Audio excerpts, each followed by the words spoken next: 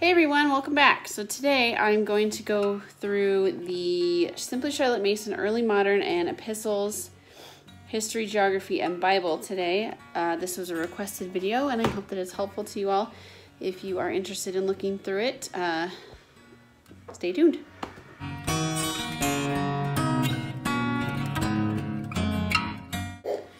All right, everyone. Okay, so hopefully everyone can see this all right. This is the Simply Charlotte Mason Early Modern and Epistles. It is a year of history, geography, and Bible. We have been using this year and have really enjoyed this. We've been doing the history, but we've not done geography and Bible. We do those from something else. But if you do want this all as a combined study, this has got you covered.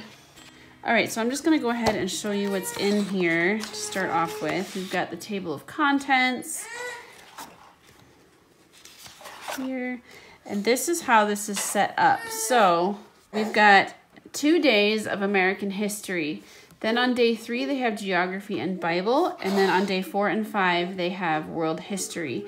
Like I said, we don't use the geography and Bible, at least not this year, so we substitute our geography into this day, and Bible we typically do every day.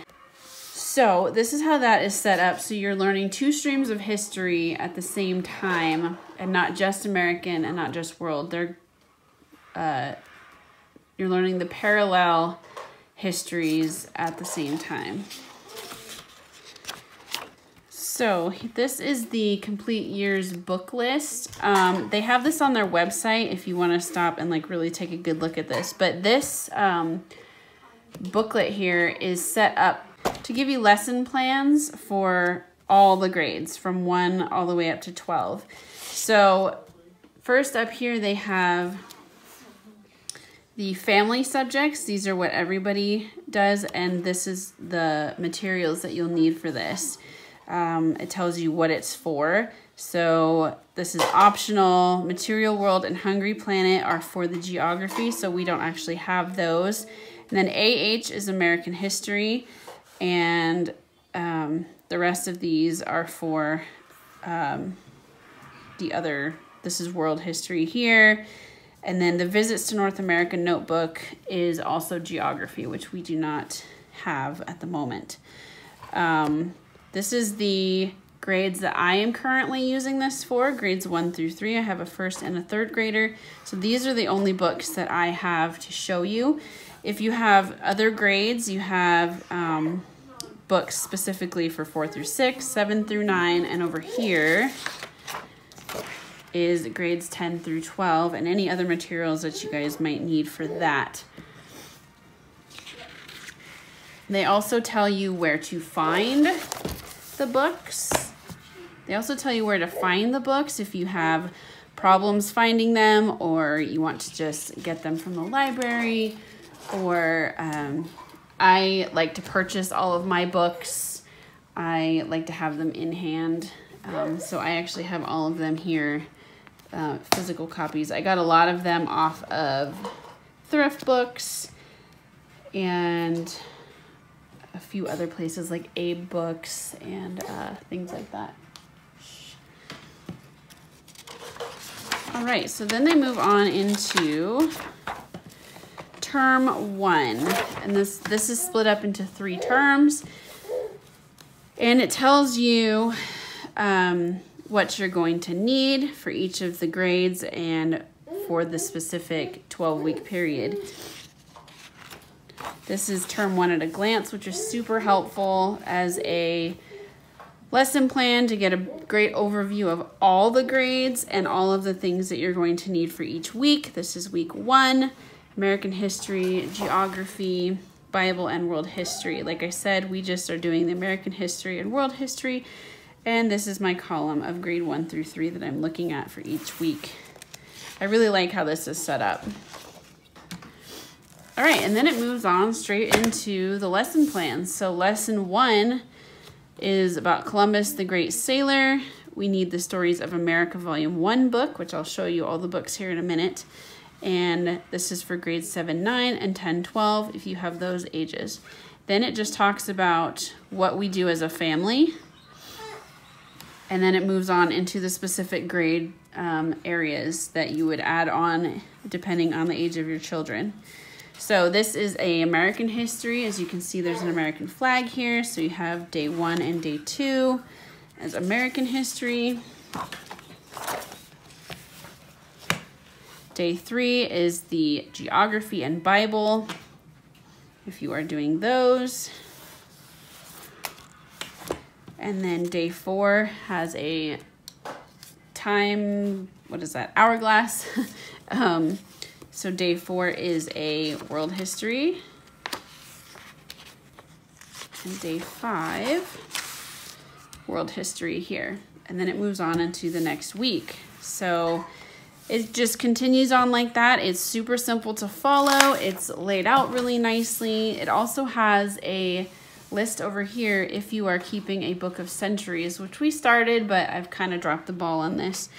But if you are doing a book of centuries, it gives you specific things that you talk about to add into your book of centuries as well. And then at the end of the term, I'll show you this real quick here. It gives you a few days, like about a week, I think, of exam catch up. With Charlotte Mason, there's no written exams, it's mostly oral exams. And so they have exams or projects, any catch up you need to make. I did do a little bit of questioning for my kids, but we also did dioramas. My first grader did a diorama of a Indian village, and my third grader did a diorama of Plymouth and just a little pilgrim settlement there. So that was kind of our exam for first term is what we did. On the website, they have other ideas for hands-on projects and things that you can do. And just other, if your kids are more hands-on and things like that than what this is actually showing you. So here are some questions. Tell what daily life was like for the Pilgrims as they lived in America. That's for grades 1 through 3. And then the world. Tell the story of a famous man about whom you've read this term. So those are just some ideas. And like I said, they tell you about all the different grades. You have everything here in this one book. So it's great. So then it moves on to term 2, and it is exactly the same setup, and it goes into all of the different lessons for that. So that's how that works. So the way that Simply Charlotte Mason does it, they do 6-year history cycle. I know a lot of, oops, glare there. I know a lot of history cycles do a 4-year. They have split up ancient history into 3 years. I know that I've heard some people of doing 2 of these in a year. I don't plan to do that, but I'm sure you can look on their website for suggestions, or there's also a podcast that Sonya Shafer does on YouTube, and I've watched a lot of her suggestions and tips for using their curriculum. But anyway, and then also there is a really good, I'll see if I can link that video, but a really good video that she did about how to fit your children into this cycle so that even if you're starting in 5th grade or something and you want to make sure that your kids get American and world history, modern history for their high school cycle, there's a way to do that and jump in no matter where you want to. You don't have to start in Genesis. We never did, obviously. This is our first year. And so going off of how many more years I have with each kid and the cycle that we're going to continue with this, hopefully, to get my children to make sure that they get the high school credits for the history that they need when they need it. So I'll try to link that video below. I should be able to find it. All right, so along with this, like I said, there's the book list.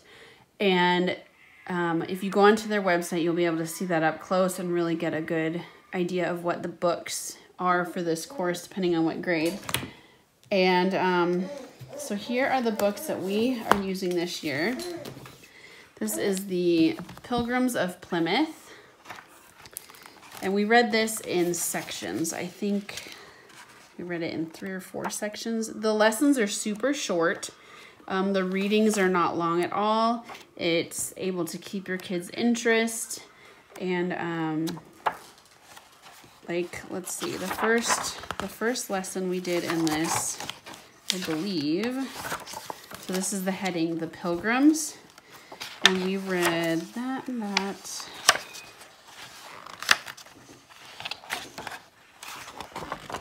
Oops, sorry. Did we read all of this one? There, To the Menfolk. And I mean, really, this reads fairly quickly. So it did not take very long. And then the next section was Menfolk that we read, and then Womenfolk. And that was the lesson for the day. And then what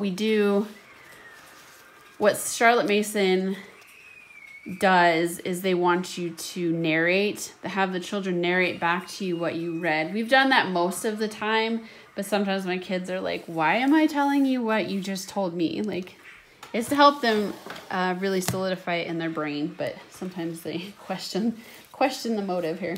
All right, the next ones we did were these 3. Sarah Morton's Day, which just goes through a little pilgrim girl's daily life. Samuel Eaton's Day is a little boy pilgrim and what he had to do. And then this one is Tapanum's Day, which is a little Wampanoag Indian boy and how he lived. So that was that. Then we went on to these 2 here. This was for the American stream, and this was for the world. So this is The Courage of Sarah Noble. It's about a little girl and her dad, and they go up into the woods in early America and build a homestead. This is A Lion to Guard Us. It's about 3 siblings that travel across the ocean from Europe to Jamestown to go meet up with their father. And my children really enjoyed this book. We only read a chapter a day, so it was very short lesson. Here's a chapter right there, super quick. And they always wanted me to keep reading more, but I waited, even though they wanted to. These are the spines for this curriculum. There's Stories of America, Volume 1, and Stories of the Nations, Volume 1. Volume 2 of each of these are for the next year that we will be going into of the modern history instead of early modern. And I have little tabs here of where I am at. But this is just kind of a narrative telling of history in like a story form almost. Like the writing is talking to you specifically in like a narrative form. And so it's a little more interesting than just reading a textbook. It talks about different stories and how things were. So those are those.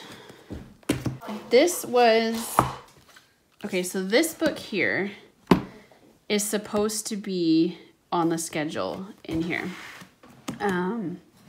But it also says that some of the illustrations in this book can be upsetting or a little too much for sensitive children. And I was looking through this and I kind of agreed. I mean, my children aren't super sensitive, but I just kind of didn't really want some of these images in their head.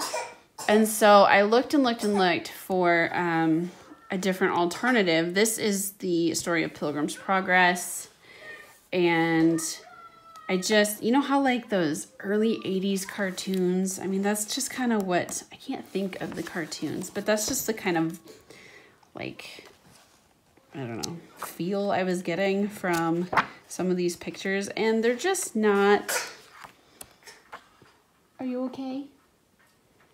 And they're just not anything that I was even interested in looking at, to be honest. I mean, some people might find them really nice, and I was like, okay, you know, they're great. But some of this stuff is a little bit scary, and I just didn't really feel comfortable having my kids, look at this because I knew that they'd want to look at the pictures because we always read picture books and stories and things.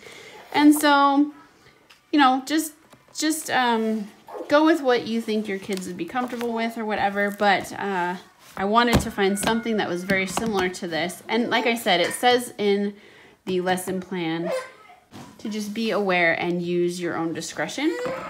So what I found instead is this one. This is the cutest book.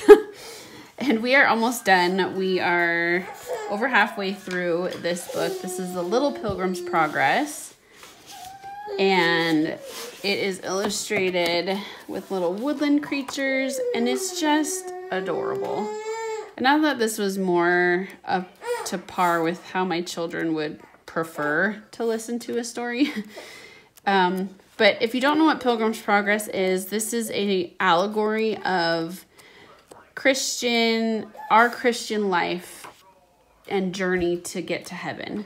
And so the little rabbit in here is named Christian, and he goes on this journey to get to the celestial city. And he has lots of hang-ups and temptations and dangers as like we do as Christians going through life. And so my children have loved this book. It's been one of their favorite books so far. They're going to be sad when I get done reading it. Like I said, we are into part 2 here. So I still have a little ways to get through. I have a week. Shh. Just a minute. I have a week to get through this, and we read this actually as like a read aloud at night. So I was able to fit this in with the same time frame that this was to be read. And so this is our last week to get through it. I will easily get through this. It's very, it's a pretty quick read when you get going, and my kids just want me to keep going and going. I've got somebody here that might need a little bit of attention. All right, so if you see little hands, I've got a little buddy here. All right, so next there's a few more books here. We're just about to get into these. This is Tolliver's Secret. This is about a little girl that kind of becomes a Patriot spy. And I don't know much about this yet because, like I said, we have not read this, but this is next on the list for the American history. The world history part of that is Can't You Make Them Behave, King George. I think this one will actually be pretty interesting to read. So that's coming up next. And then the last 2 books here are the Dwellers, Benjamin Franklin.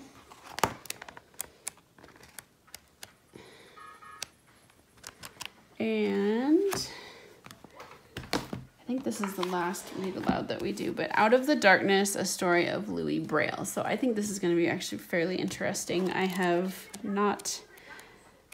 don't know much about Louis Braille, so I think this is going to actually be pretty fascinating. So anyway, I almost forgot this part here. This is also part of this. It's optional. I mean, it calls for this. Whether this is necessary to the program is debatable, but it is fairly interesting. So what this is the stuff they left behind, and these are pictures. I think there's one of these for each of the history units. These are just pictures, whoop, that's upside down, of different things in the past during the time frame. And it talks about each of these. That glare is awesome. It talks about each of these throughout the course as you go along. Not every lesson does this, but so these are fairly interesting to look at, and a few questions for the kids to get them thinking. This is the pamphlet here that talks about each of the items. And so that is also included in the course itself. So that is that, and I hope that this was helpful to those who were looking to get more information on this and how this all worked for us. And we've really enjoyed this so far. And I plan to move on into this next year. Whoops. So we will see how that goes. And I will have a 4th grader next year, so I will need to up some of the books. I will have to get 2 sets of books and work in how to fit that extra grade grouping in there as well. So if you like this video, go ahead and give it a thumbs up, and I will make more homeschool videos coming soon, and I hope that you have a good day, and thanks for watching. Bye.